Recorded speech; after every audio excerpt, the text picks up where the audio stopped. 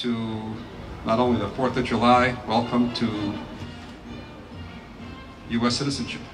And I promise you this will be a day you will not forget. Thank you very much. Have a wonderful day.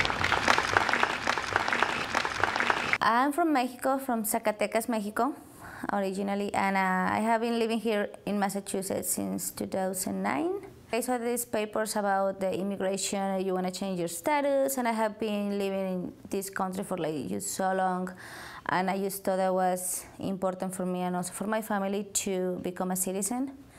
So I came upstairs and I asked some questions. I found Maureen, which is a great woman. She helped me so much.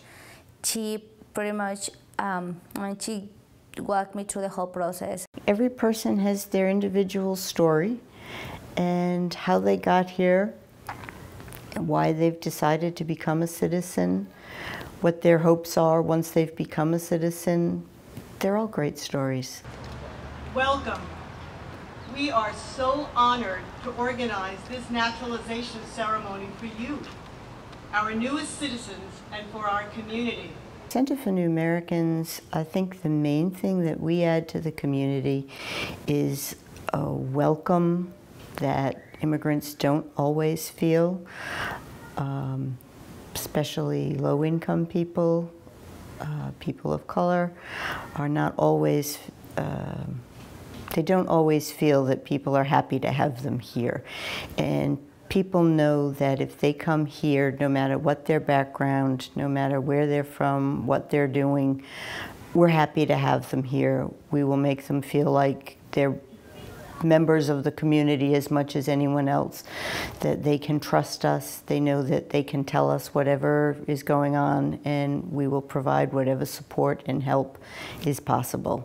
I didn't feel like I fit in the whole community before, but then like since I started doing the process of becoming a citizen after so many years, I thought like I may now have a chance to really feel part of the community by doing my citizenship. It was the right time for me to become a citizen, and also because elections are coming, you know, I gotta vote. Don't forget the League of Women Voters and registering to vote.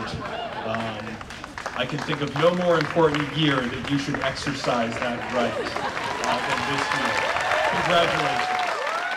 I watch the news every day, so I just feel like it is important, not only for immigrants, but for everybody in the community to be part of, you know, like this process is such a big election coming up in November, and I feel like I really wanted to be part of it.